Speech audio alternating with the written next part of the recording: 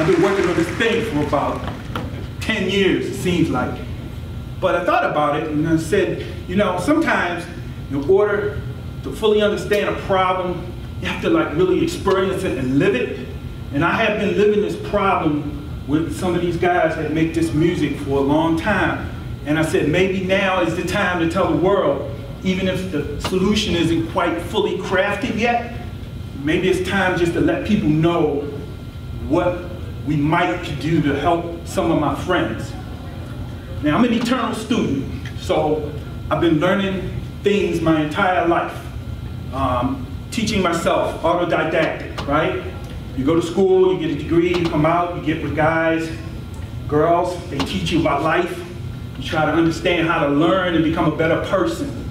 So, with that being part of who I am, when I first heard jazz, I was real curious about it, and I think I put that out there in the universe. And because of that, mentors started showing up. I walk in a music store, and the guy next to me, his name's Bob Gibbons. He says, I see you looking at that bass over there. Why don't you pick it up? So I picked the bass up. Next thing you know, I'm in his house, in his basement, listening to John Coltrane, trying to play like Jimmy Garrison. He finally taught me some of the secrets and the tricks to how to make the music sound like I thought I might want it to sound. And he would give me these anecdotes that were breadcrumbs along the way. He'd say things like, learn the song and then forget it. Or music, jazz in particular, is the Pacific Ocean. And your brain is nothing but a teacup, so get to scooping. You know, things that just help me understand the vastness of the endeavor that these guys were soldiering on. And then as I met Bob, I met Ray Brown, I met Les McCann. These guys were my heroes, and I got to meet them, break bread with them. And there's this narrative that was common amongst all these guys. The street musicians, the guys who had big record contracts, they all seemed to experience this one problem. They were having a hard time making a living as a citizen of the United States of America through their art, through selling their music, you know? So I started thinking about that. Now, I don't particularly have that problem because I'm a technologist also. So I'm trained as a computer scientist, master's degree, been working in Fortune 500 companies for almost 20 years now. So I always had another way to go and make money.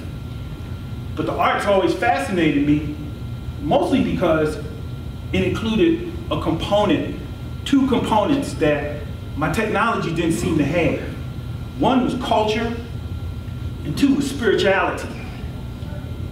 And as I started looking at what I wanted my life to be, I started wanting to be more like them. But of course, by that time, the wifey and the three kidsies and the college for them and all the rest of that stuff kind of prevented me from wanting to sacrifice their lives so that I could go and experience this thing that I had discovered was going to be something important in my life. But still, that problem presented itself, and these guys are all friends with me. They asked me to come and play with them, even though I'm not good enough to really play with them.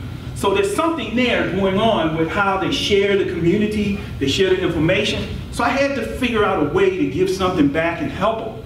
So if I know all this technology, maybe there's a way I can use this technology to help them make a better living. Now, one of the stories that Bob used to tell me was that time. There's always that time. That time he was in Small's Palace and he saw John Coltrane smoking that night. We couldn't even imagine what that sounded like. Now, unfortunately, nobody recorded that concert. So the only thing we had was Bob's memories on exactly what that concert might sound like, his enthusiasm for telling the story, and what we can hear on the records. Now, there are a few live recordings, but because the record industries really aren't set up to A, record live music, and B, promote live performances, that just kind of stuck in my head, you know? I missed Coltrane. He died before I got to see him play live. But these other guys that are around, Les McCann, Ray Brown, I got to see them, but there were still not so many recordings of them.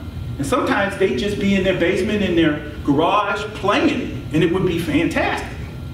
So I keep thinking on that. That stuck with me, right?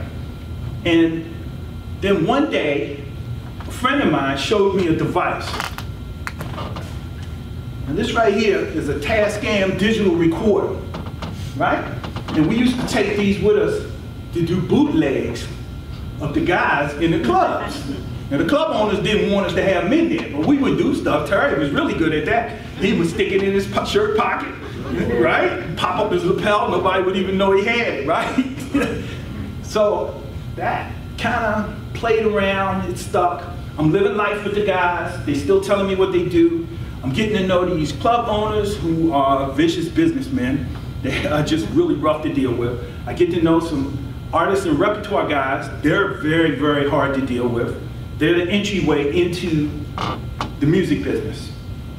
So then, along comes, this is a hub with some MP3 sticks. And this right here is an actual miniature MP3 player, right? So I'm seeing this on one end, and I'm seeing this on the other end. So now I'm thinking, what would happen if I took the bootleg and I was able to put it on the MP3 sticks? Could I give the MP3 sticks to the people in the audience when the performance was finished? Well, that would require, laptop with some software in it, some secret sauce. Well, lo and behold, I'm a computer engineer. I know how to make secret sauce. I get with a couple of my friends, we start messing around with it. We've been messing around with it for about 10 years. But the idea seems like it may have gotten leapfrogged because these things showed up and the Internet of Things showed up and everybody was talking about downloading music to your phones and ringtones. But for some reason, that idea still seemed to have some legs. So I just bounced it off a couple of my friends, and they said to me an interesting thing. They said that the community aspect, the art of the feeling of just giving away things, right? And I say, hold up, stop right there. You're not talking about giving away your music. He said, no, but what if you gave all of us one of those systems? How much music could we make with it? And I stopped for a minute. And I said, uh-oh, I think I've been approaching this all wrong. Because I've been trying to come up with a business model for manufacturing and selling and retail, and I was becoming a record company. I said, maybe I'm approaching this all wrong. I went and investigated that. I put together a nonprofit called Baltimore Jazz House. And we are starting to raise money so we can hire enough people to start manufacturing systems like this so we can give them to the artists and then they can make the music and give us all what we want to hear. Fish, Dave Matthews Band, Grateful Dead, they all have versions of this where their communities go out and they just trade music. They started with cassette decks, you know? So I was supposed to do slides, but in the true nature of jazz, I started riffing, right? And you guys came right along with me. That, in essence, is the nature of jazz music. It takes you on journeys and trips where you've never been before, based all on the person on the stage entertaining you. One slide, saving a slice of the American pie. The American pie, sweet taste of jazz. If we can get these systems in the hands of the jazz artists, every performance they make can be recorded and given to us. Every recording they make can be saved and archived. Every recording they make we can enjoy and enrich our lives. That's my talk.